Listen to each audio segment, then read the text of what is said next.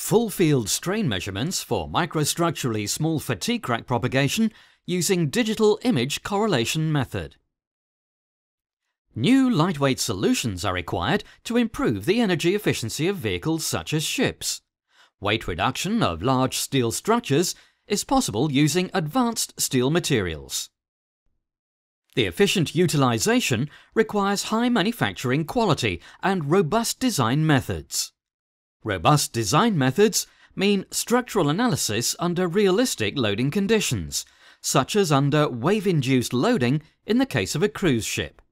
Structural strength analysis of structures includes response calculations to define deformation and stresses. The allowed stress level is defined based on the strength of critical structural details.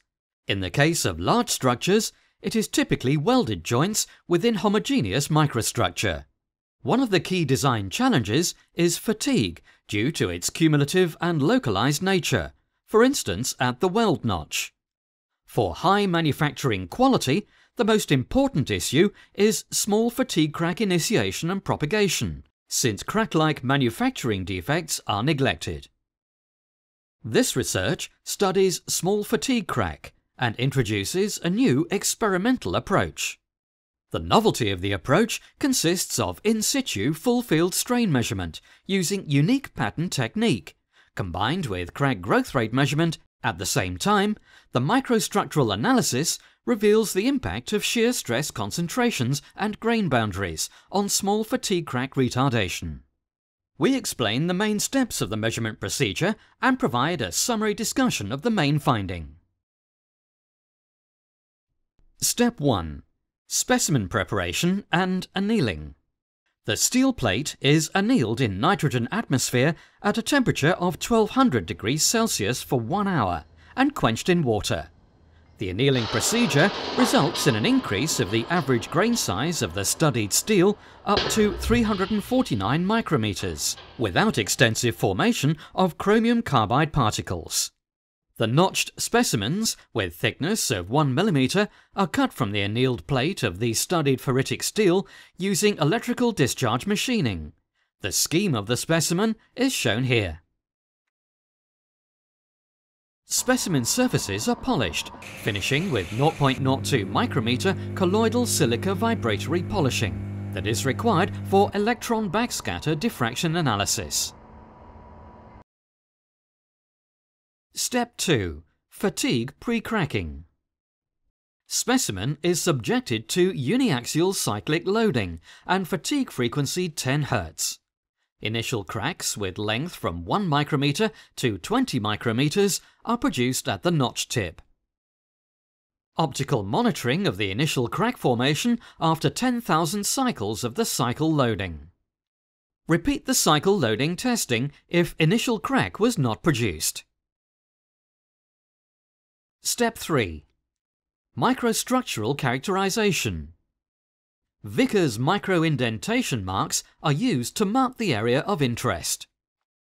Microstructure of the steel is studied from the side surface of the specimen in the vicinity of the notch using electron backscatter diffraction analysis. Schmidt factor and grain boundary misorientation analysis is carried out as shown here.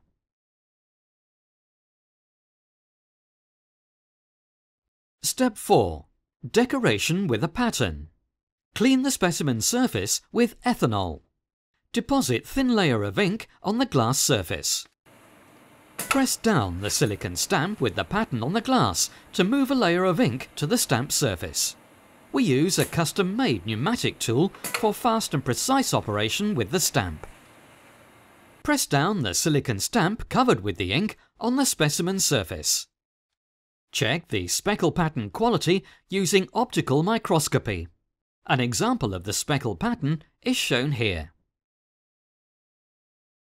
Step 5. Fatigue testing with digital image correlation. Run the fatigue testing and synchronization with the image recording system. The fatigue testing continues while the crack length approaches a critical value or plastic deformation starts to dominate. Step 6. Results analysis. The obtained images are analysed using a commercial software to perform the crack growth rate calculation and digital image correlation analysis.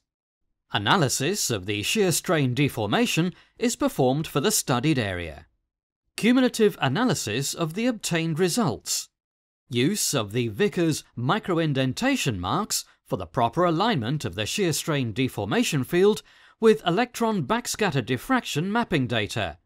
Grain boundaries, grain orientation map. Representative results. Shear strain field accumulation at sub-grain size during short fatigue crack propagation. Combined view of the shear strain field accumulation and microstructure of the studied steel. Combination of the crack growth rate and shear strain accumulation analysis give a possible mechanism of the small fatigue crack growth.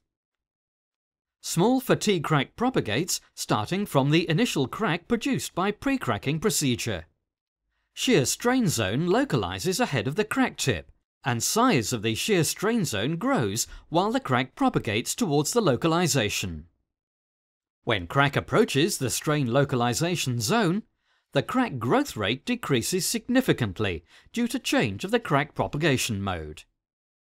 The crack growth rate increases continuously after the crack crosses the center of the strain localization zone. Crack growth rate starts to decrease again as soon as the next strain localization zone has formed ahead of the crack tip. Conclusion. Novel research provides deeper understanding of small fatigue crack growth behavior. Combination of crack growth rate measurement and strain field analysis at subgrain level helps to reveal the mechanism responsible for anomalous growth of the small fatigue cracks.